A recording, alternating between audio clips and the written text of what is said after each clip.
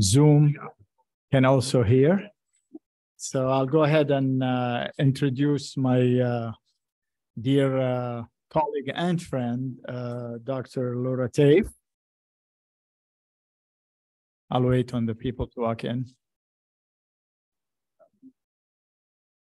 Okay, so Dr. Tafe is an associate professor at Dartmouth School of Medicine, and she serves in many roles there, but I think on the national scene, she is a leader in the Association of Molecular Pathology, had led the solid tumor, I believe, division for a while, and now she's the president of AMP, and that's not a small task. For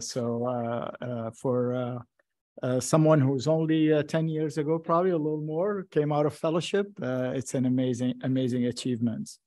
Laura, and I may call her that, she's a friend of mine, is a superb molecular pathologist, but also a superb anatomic pathologist, so with interest in GYN pathology. I think she also does some lung.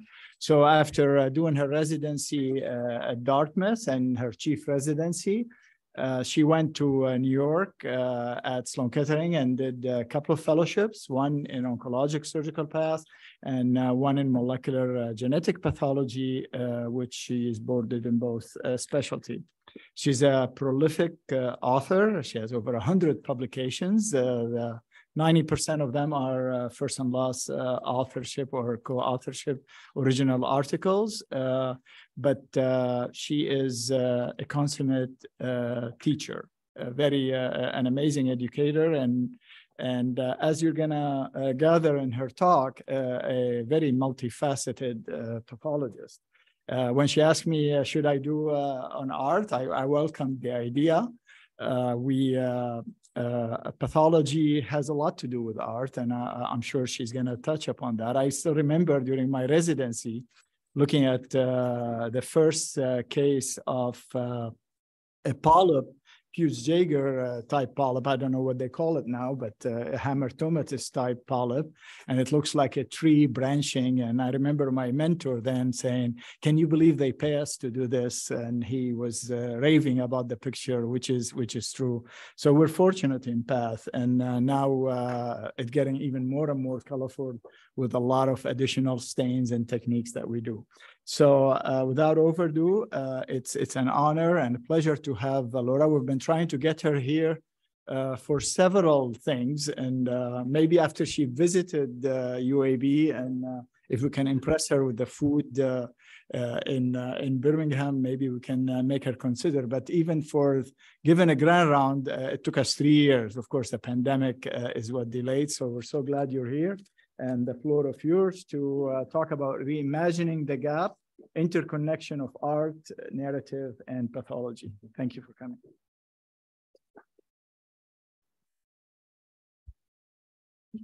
Thank you very much, Dr. Neto, and thank you very much for coming this morning, afternoon, lunchtime. I'm just going to start with this photo. This was my yard yesterday morning before I came. So on Tuesday, we got about 8 inches of snow.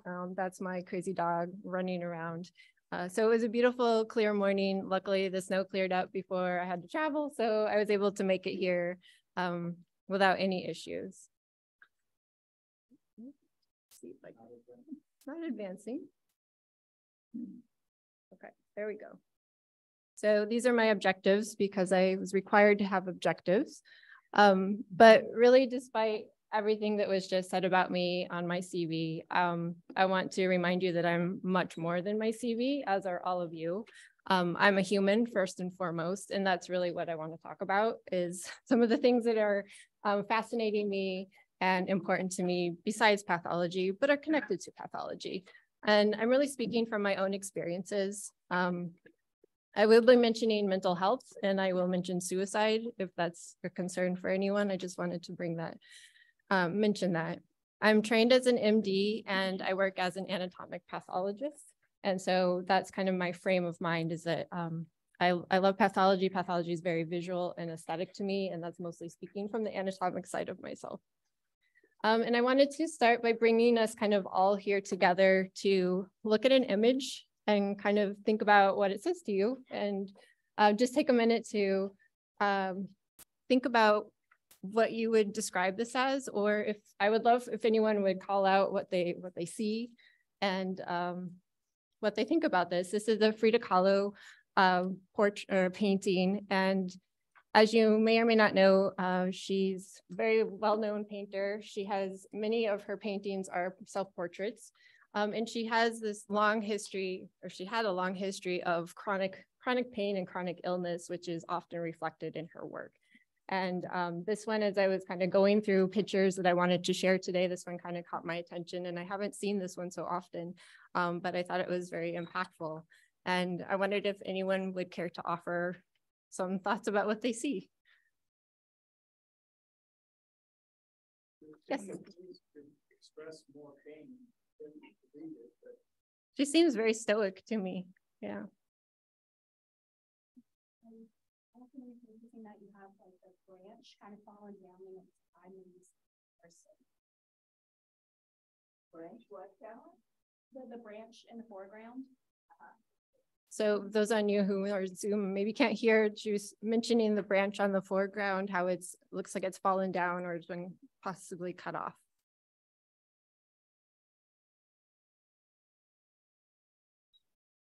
Yeah.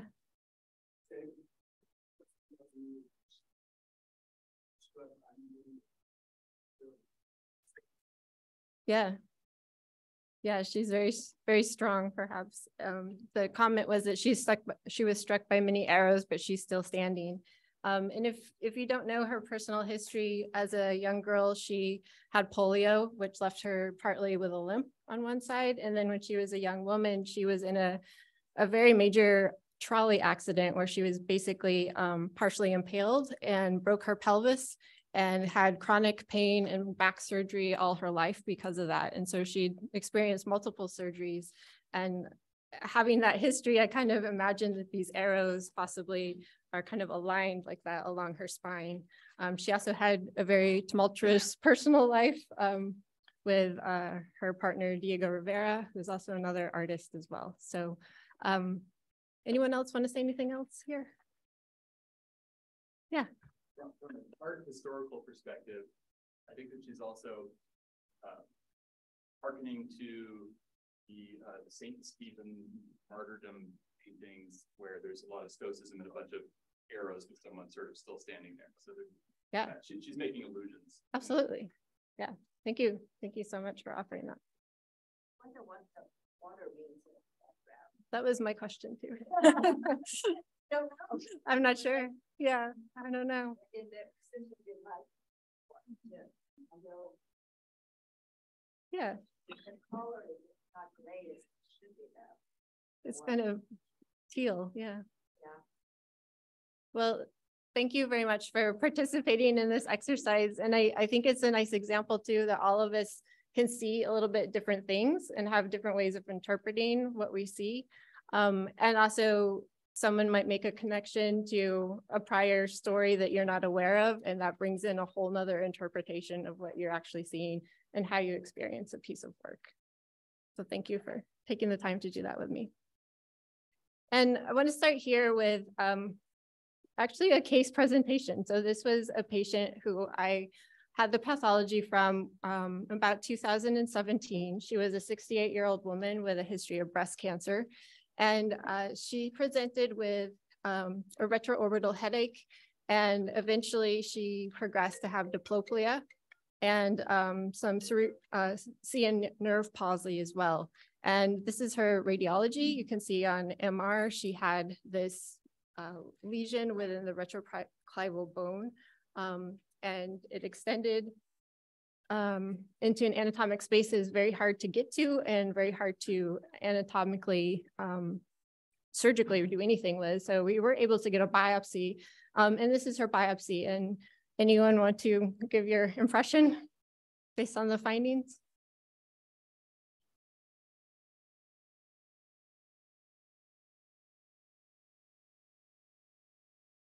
Does this help you?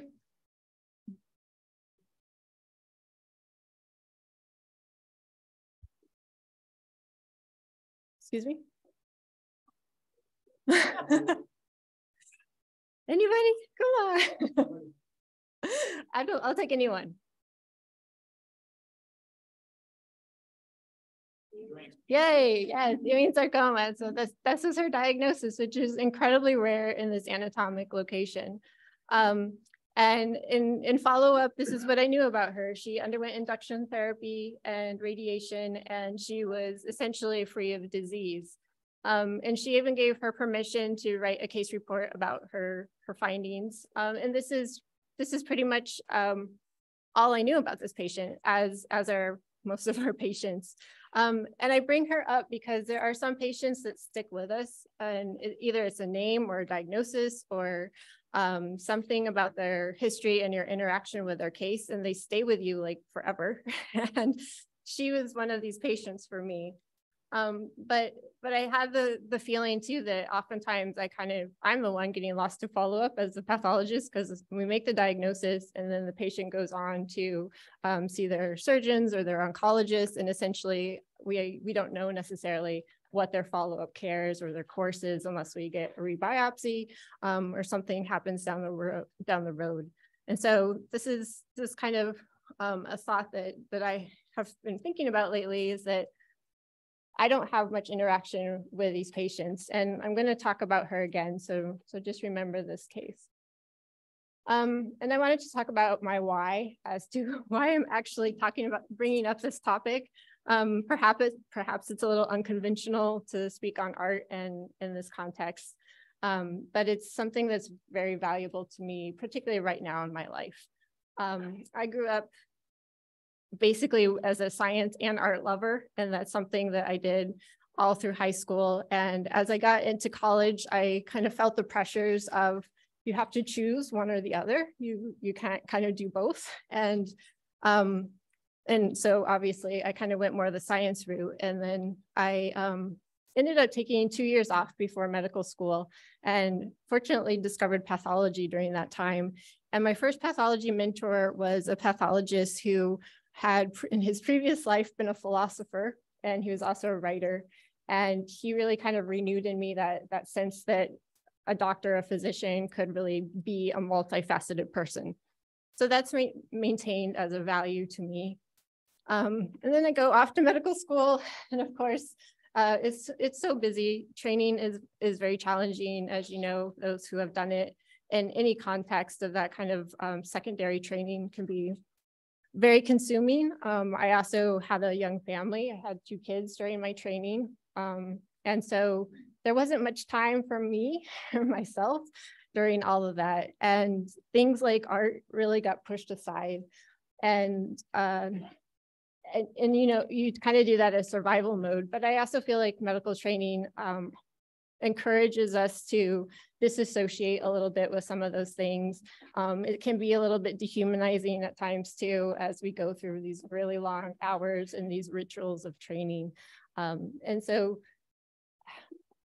essentially 2 things happened. One, in 2014, my mother died suddenly. She was killed in a car accident, and that kind of spun me off into this cycle of grief and depression.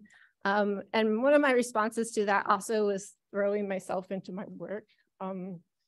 And so that proceeded for a couple of years. And then in 2019, I was kind of at a breaking point where I felt like I was burnt out. I wasn't really loving what I loved anymore, which is probably depression and burnout talking. And so I kind of was thinking the last few years, what was I missing? And one of the things that I've always been attracted to was art. And so that came up to me again. And in 2019, I just suddenly decided, like, I have to do this. I have this need. It was essentially, I couldn't live without it. And that's when I really started prioritizing making art. And so that's my story. That's my why, as why I'm bringing that to you here. Because I'm not surprised if other people don't have things like that they've loved once that they kind of pushed aside or forgot about, and maybe you need to rediscover those. And part of this also, I think, is that we need to remind ourselves that we're all interconnected. Of course, there's ourselves as individuals, there's you as my colleagues, there's us as healthcare workers, there's all these collaborations we do within our own disciplines, within other disciplines, and there's our patients, of course, too. And this was one of my collages that I just wanted to share at this point, because it is one for me of hope, which is kind of what I want to offer to at this time. So thinking about why I think this is important for you and for us as healthcare workers, I think this applies to us as both as individuals and also in our role in healthcare. Art itself can be an excellent and amazing form of self-expression. It can be a lot of experimentation. It gives you a chance to mess around and fail, which we're not always good at, learning how to fail. So it's a good place to fail and experiment. You can express your opinions about things. You can, it can be a coping mechanism, a form of therapy, many, many things. So I think for you as an individual, if you have an interest in art, there are many benefits to that. And also that's the context of making art.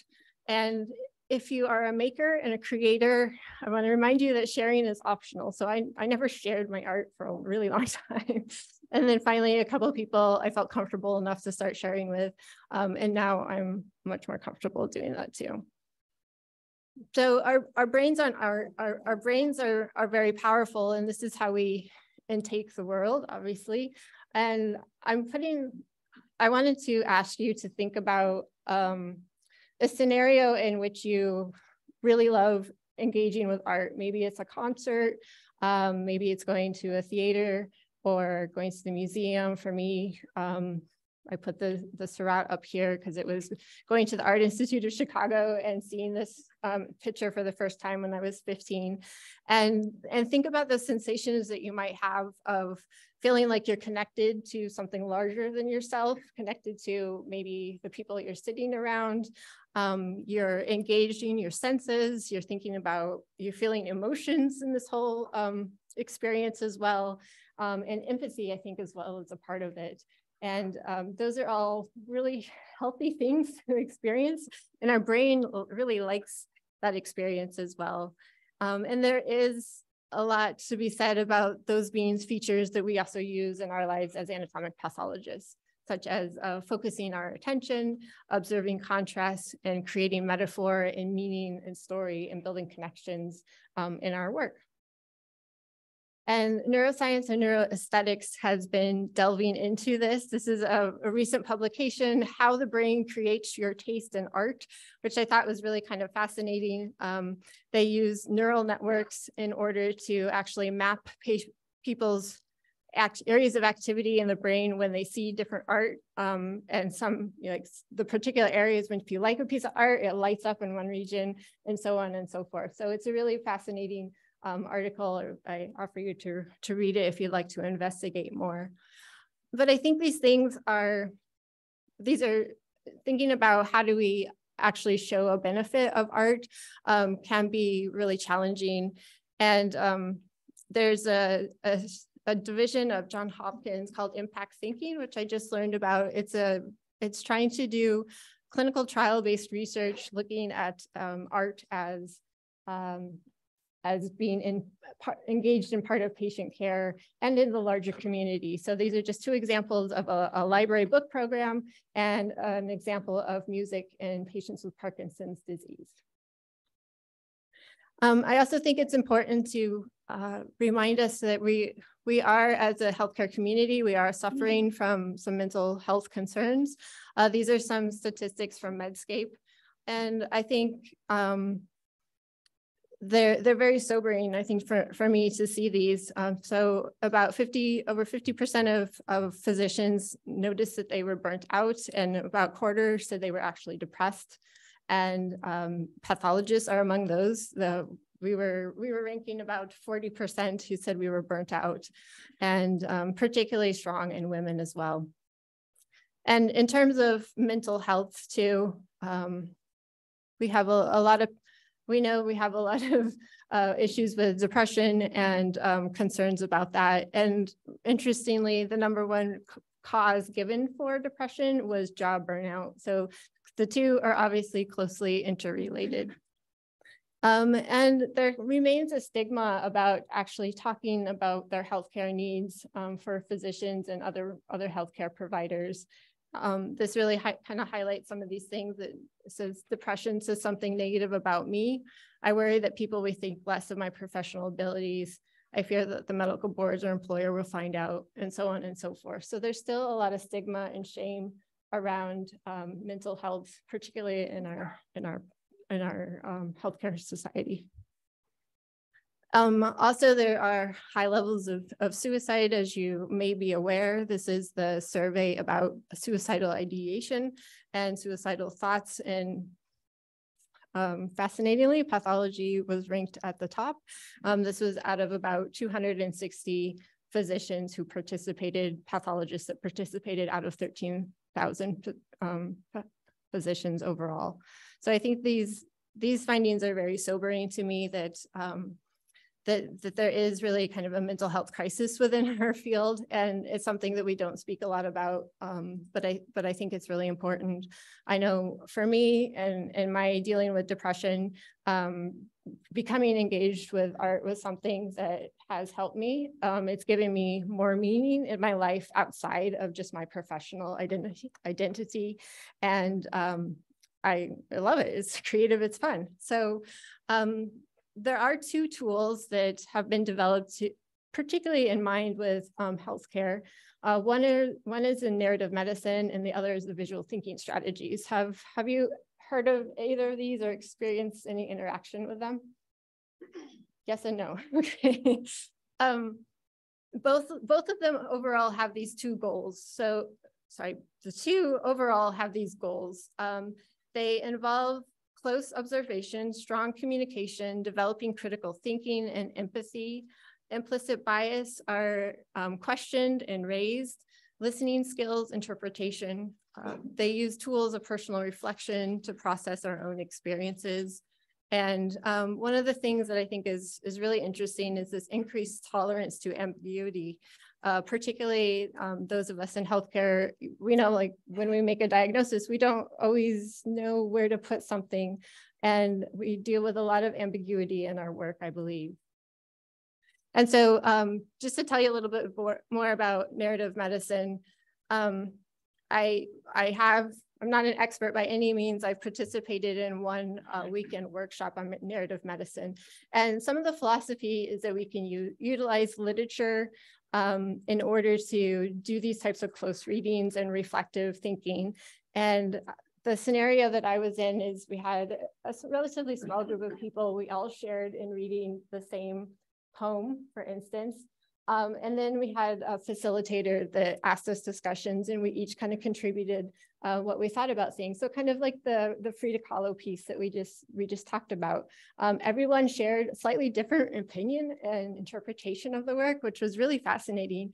And actually, I found very helpful for myself to kind of see how other people's thoughts evolved and other people's thoughts worked in this particular context.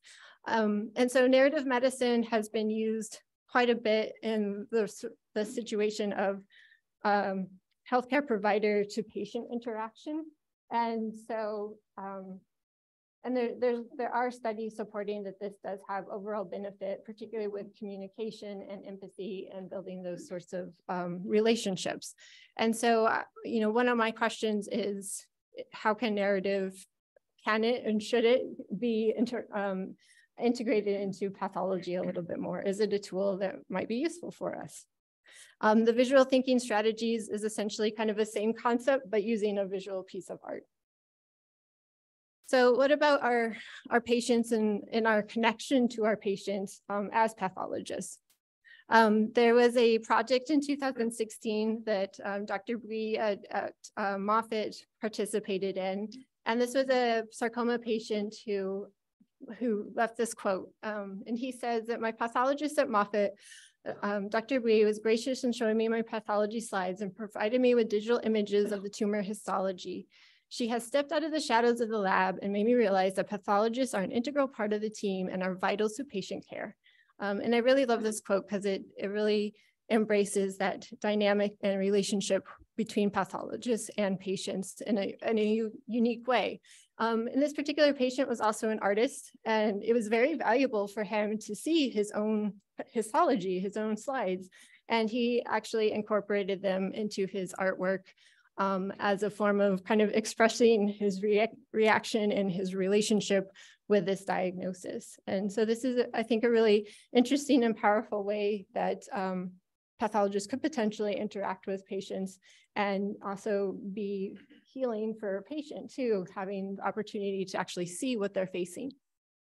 So this patient, my patient, I hadn't thought about her for a while, and then being the collage artist that I am, I'm always scavenging for paper. So everywhere I go, I kind of have a lookout for, can I pick this up? Can I cut it up? Can I use it in my collages? So one day I was walking around the hospital and down by the cancer center, and I picked up a booklet that was that I didn't even know this program existed, but it was a program for arts for patients. And I did not show my particular patient's artwork because I wasn't sure if I should. So in doubt, I switched it out. But this is her story. In her comment, so I flipped open the book and there was her name. And I'm like, I have not thought about this patient for a couple of years. And every once in a while, she comes up in my mind and I wonder what's happened to her. And her picture was of a boot that she had drawn as part of this program. And her story that she shared was that I chose to commemorate the time following our son on a 1,000-mile Yukon Quest dog sled race. This is a sketch of the boot I wore trekking around the towns where the racers reported in. It was a wonderful time. I was so lucky to be there. And she also said, drawing always seemed like something others could do and not me.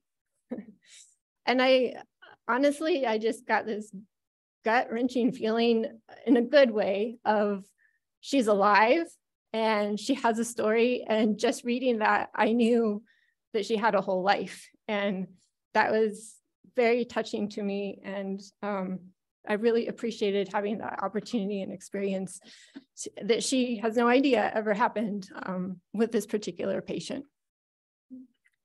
And I think all these things we've been talking about can be very beneficial to us in our collaborations. It brings us a lot of skills that are definitely valued as part of our collaborative efforts, both in the academic arena as well as in some other areas of our lives. So flexibility of thought, this ability to build connections and to listen to other people's ideas and perspectives. It also gives us some confidence in doing something that we might not do in our day-to-day life, but it gives us a new confidence that we have this other part of ourselves that we are developing.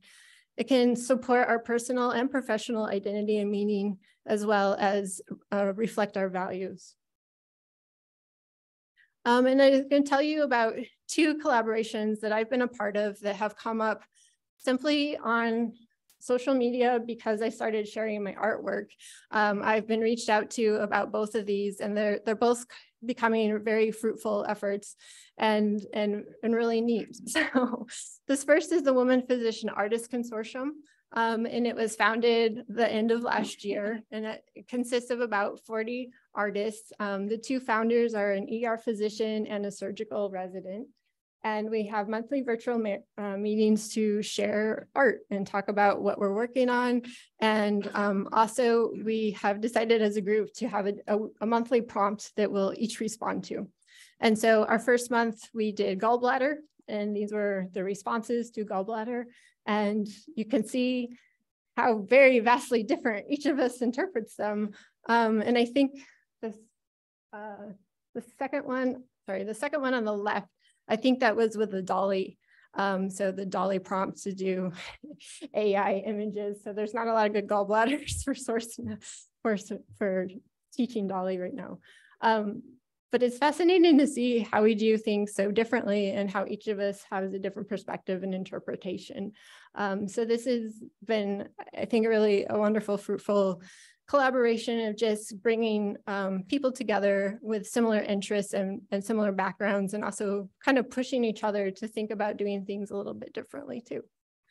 And the second one is a book that will be coming out later this year, which is called Artists Remaking Medicine.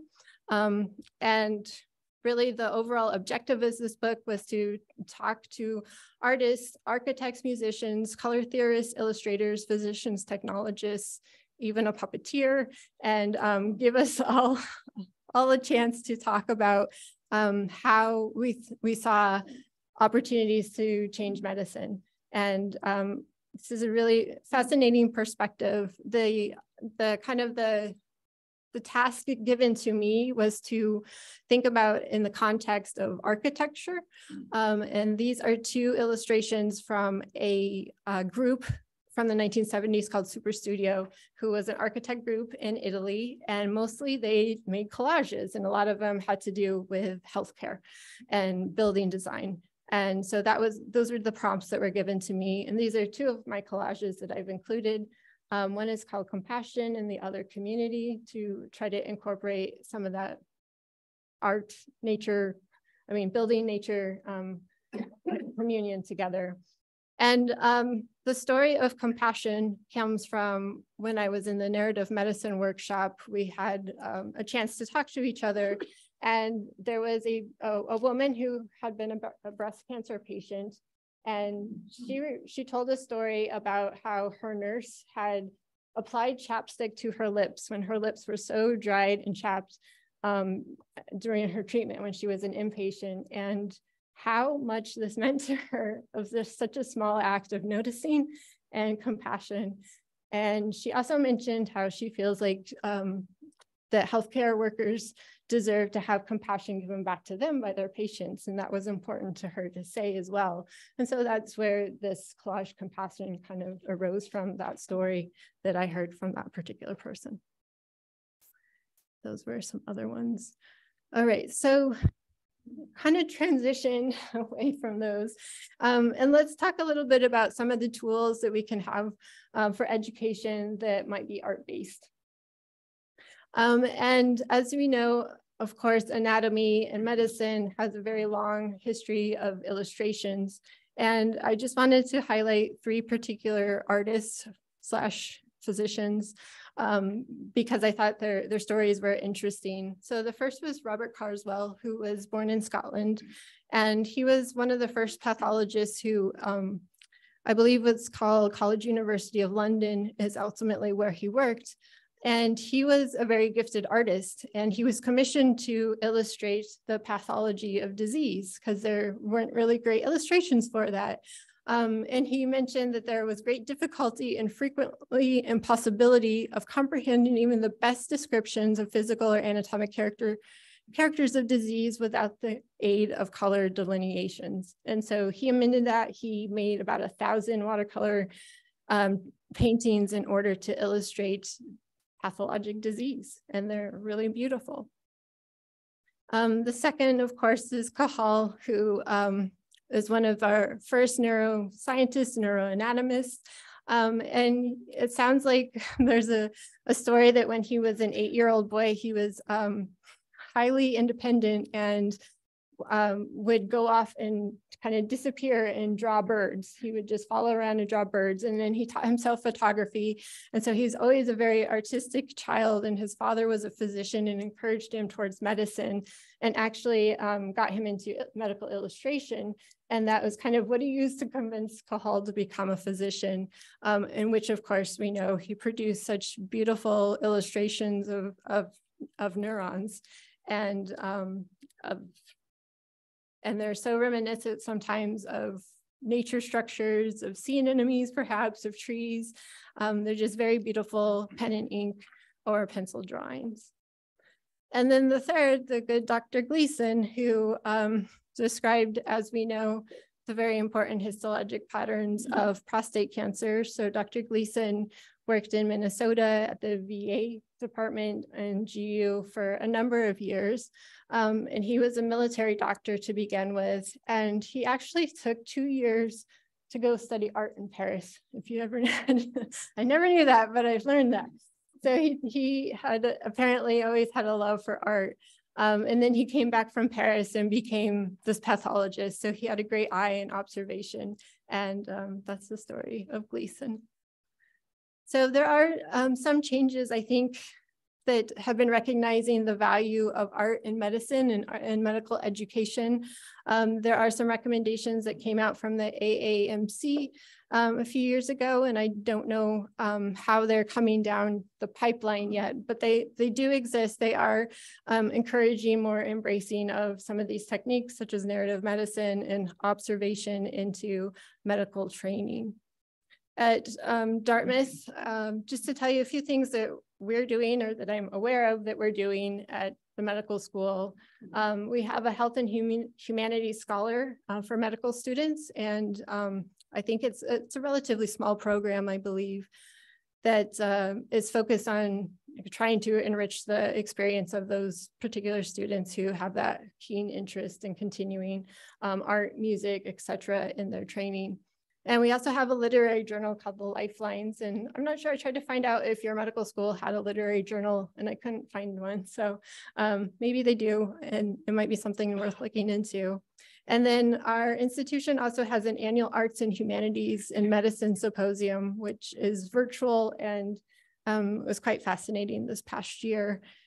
In terms of what we're doing at DH for resident education and kind of across the country, there's extremely paucity of literature on this. I try to find out more details of what's happening in terms of pathology kind of focused or related teaching and use of art, and there's really not much out there.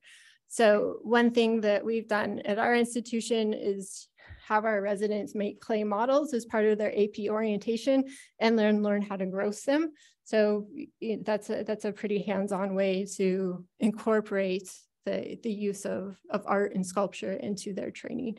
But otherwise, there isn't very much happening. And so I looked to some of the other societies, sorry, I wanted to talk about this one first. So it's actually a really interesting publication that came out of the Hospital University of Pennsylvania, and they designed this game for their residents called Pathology Pyramid.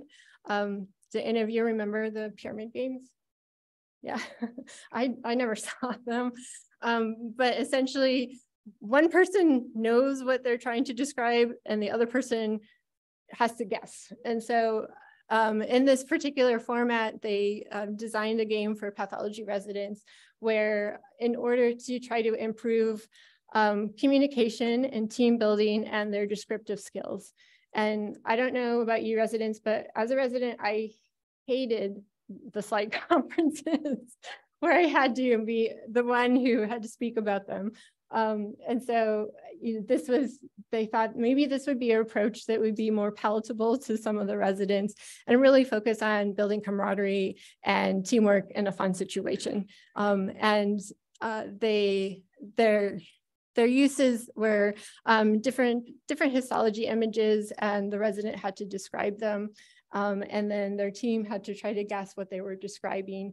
And there was also a facilitator there that would help prompt with questions. And then finally, once they came up with an answer, there would be a time to give feedback. And the residents felt that this was very helpful in honing their descriptive skills over time. And they, months later, they continued to do this. And several months later, residents recall things that they had learned during that particular session. So it has been very helpful. And this is really kind of the only resident education related to art and description and visual learning that I could find related to pathology. There are a couple of reviews about education in art and surgical training. And this particular one talks about kind of 4 scenarios. They looked from like early 1970s to 2022, and they only found 13 articles that were relevant to their search criteria of training surgical residents with art techniques.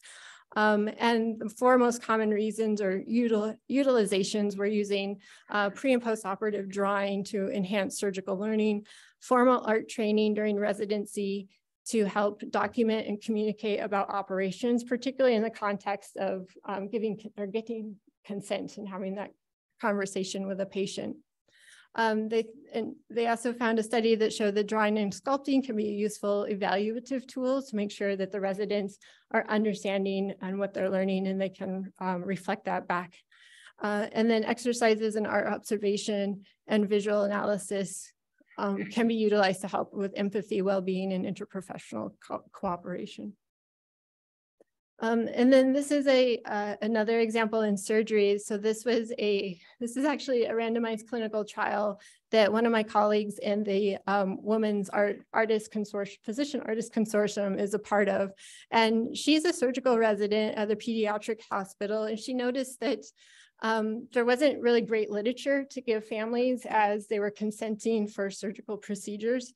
And so she started to write and paint these little books, essentially, talking about, what exactly is happening, what is the surgical procedure, kind of what happens post-surgery. And she uses these really clever analogies in order to communicate that. And this particular study was randomized so that 2-to-1, so that a proportion of the families received the books and another proportion didn't. And overall, the outcome was that those who had received the books felt that they had much better satisfaction, comprehension, and much lower anxiety, and were able to retain information over time about what was happening to their child as part of surgery. So I thought this was a really clever and interesting way to think about patient education and communicating with patients through art. These are a little bit up close of 2 of her books. Appendicitis, One Angry Worm, G-tubes, Fuel Me Up. So very cute and clever, and they're all hand-drawn watercolors. So as we come to the end of this talk, I just wanted to remind us that there are, I think, many opportunities for us as individuals and also as in healthcare, because I think those are separate but connected, in order to utilize narrative art and share our stories. I think that there are a lot of great works going on out there. I love Dr. Williams' podcast looking at diversify and pathology. It's really fantastic to hear other people's stories. I absolutely love it. And there are other efforts such as the Nocturnus and more than I can think of at the moment that are also doing similar things around our experience as physicians. I think perhaps reflective writing might be something that might be useful for trainees and of course ourselves. But I was thinking, when I did medical school, I spent 4 months in Detroit at the ME's office. And I don't think anyone ever asked me, how do you feel after seeing this crime scene? Or how do you feel after doing this autopsy? Those questions just haven't been asked. And I think maybe we should be asking them. I think, though, the overall goal is to not add something else performative that we need to check off the list. That's not the goal here. The goal here is to empower people and have healthier people. I wanted to close with a couple more images of my art, and I don't know if this will work. Yeah, this is a video. The video I made while making the compassion collage, just to show my process. I use an X-Acto knife, and that's my very ugly work area. That's always chaos. So anyway, it's fun. The wheel. Yeah. Oh, well.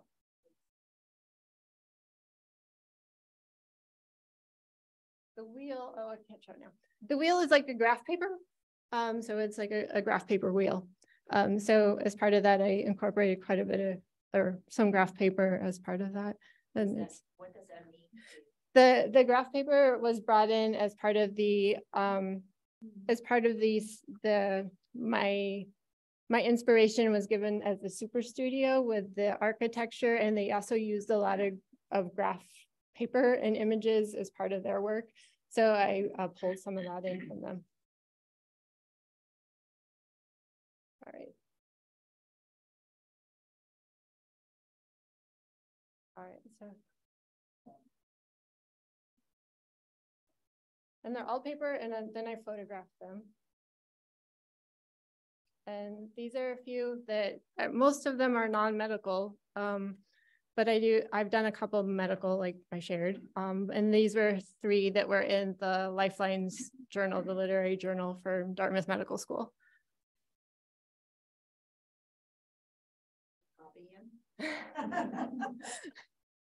You can talk to me after. Oh, the ideas. Well, sure. There's always places for inspiration to start. And let's see, a couple of things as we wrap up. I saw this quote. There was a short editorial in the Pathologist magazine that we get in our mailboxes or emails, and this was about when art imitates medicine.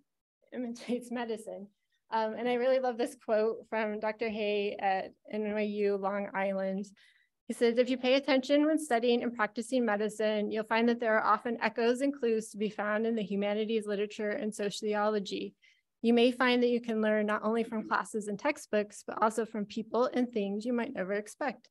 After all, I learned about the pathology of Proteus syndrome, a rare and unique disease, not from a textbook, but from my son's movie review, The Elephant Man. In life and work, knowledge and stories are everywhere. You just need to keep your eyes open. I thought that was a beautiful summary. And so in conclusion, thank you for spending this time with me and humoring me and listening to these thoughts I've been having. I hope they've planted maybe some seeds and will inspire some conversation and some thought. And I think overall, at least for me, I've kind of come down to overall, everything kind of comes down to this, perhaps, that defining our values helps us know our priorities, which is what drive our actions, and ultimately, hopefully we become flourishing people. So it's kind of where I hope we go. And this also changes throughout our life and it needs constant reevaluation and repeating. So it's always iterative. You're never there.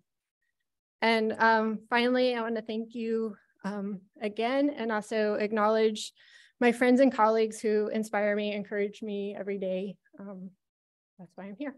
So thank you very much. And one more thing before everyone jumps up, I made 40 pieces of collage to share. I think we give the trainees priority of picking a piece, but then the rest of you may. And if you want one and there aren't any, please maybe give Keisha or Dr. Neto your name and I'll make more. Thank you. Thank you very much. Thank you. We've had our share of burnout, depression, this is nothing more timely for us. Thank you. I have a couple of comments actually. One, I don't know if it's a full publication, there's an abstract about narrative writing being used in autopsy rotations. Oh, cool. Somewhere out there, I've heard it, seen it, and it did very good positive outcomes. I'll look for it. The second comment is I just wanted, since we have a whole group here, I wanted everyone to know that the Arts and Medicine program at UAB is very, very good. Falon organized a few events this past year. There's an art and medicine poet, Salam Green, that is absolutely phenomenal, that will do a number of narrative experiences like that for groups. And I forgot the third one, so I'm sure I'll think about it later. Thank you. That's wonderful to know. Question for you. What is the color theory? I've heard that term. I'm not really sure. Color theory? Color theory. The color gives. I don't know. I'm not sure. I'm sorry. I'm not sure what context that was in. So. You talked about it's like a multidisciplinary approach, and you had people from different backgrounds, including color theory. Oh, it's about the publication, the Artistry Making Medicine book. I think color theorists, I don't know that this is correct, but this is what I think. I think it's about using color, such as like in a hospital room, using particular colors to create emotion and experience. So I believe that's related to what they're getting at for color theorists in that context. And then I have this, the article that you talked about that showed that pathologists tend to have a higher rate of suicide ideation. Did they say anything about why that is? No, it doesn't. It's a Medscape publication. If you Google it, you can find it. And they didn't particularly give any reasons for that. And perhaps out of 13,000 physicians, about 260 of them were pathologists, and pathologists was the highest out of that group. So it might not be completely representative of pathology, but that was their data. Yeah. Okay, and lastly, what types of like implementations can we adopt in terms of art that could be helpful for addressing or have you come across any research? I don't know that I'm the one to answer that because I don't know all the studies to that. I know things that we've tried to do at my institution. We do have like the wellness efforts. Some of those include things like there is an arts program to bring arts programs to our department and bring, you know, paper and colored things to play with and have that as like a lunchtime or downtime or just a space where people can come and kind of have hands-on time with some art materials that's separated from them. I think on a personal level, you can do your own writing and reflecting, and ideally think about what are the things that you love in your life. I think art and narrative are very wonderful tools, but there are also many other things that could be your thing that is what you need. Maybe it's, you know, maybe it's exercise, maybe it's anything else, you know. So I think as personal reflection, it's also asking those questions of what are things that you love in your life that you feel would enhance your life that you would like to have more of. Yeah. Huh. Anybody else? There are 2 comments in the chat. Go ahead. There are 2 comments in the chat. I guess since Brandy, Yeah, I remembered my third. Takes advantage of it. I do. Yeah, I love this stuff. So my third comment was that if anyone is interested in gamification as an education tool, that is a big push in medical school education and residency education right now. I'm happy to talk about it.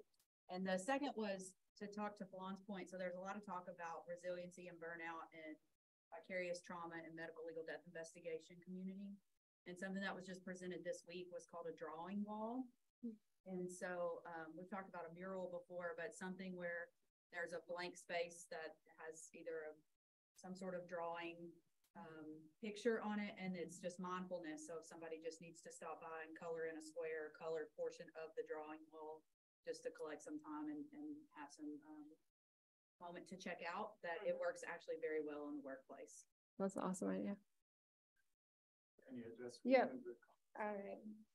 So the first comment was about the case that immune sarcoma. Frida has 2 comments. For those of us who have absolutely no artistic ability, is there hope? Of course, and I wish she was here because I really wanted to meet her. I think it has nothing to do with having any artistic ability. I think if you want to create something, you just create it. I don't put aside what other judgments you've ever been told about your artistic ability and just start playing. There are many people who have taken up painting and etc. when they're later in life and love it. It doesn't have anything to do with artistic ability. It has to do with taking time for yourself and self-expression and playing and having fun and exploring. So that's my answer to that. More seriously, we are incredibly focused now on resident and fellow well-being, yet I feel that the rest of us are overlooked. How do we change the system and avoid burnout and unhappiness? And I think something I love this question because I think that's a really key point, that burnout is not about us as the people, it's about systems that don't support us as people. And so I don't have an answer for that because obviously there's no easy answer for that, but I totally agree that systems need changing, and that might mean more people doing the same amount of work so we can have more relief. It might also mean making some personal boundaries. For instance, I do not have my work email on my cell phone. It's not allowed. If I need it, I'll log in. I don't have it on my personal phone.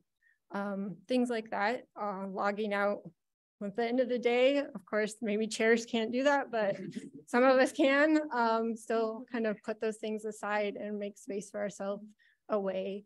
And I think it's also, to some extent, it's also asking your colleagues how they are. Even those little bits of connection can be really helpful to kind of feel like you're part of a community and a camaraderie and not completely alone in your own misery some days. Wonderful. Thank you very much. Thank you.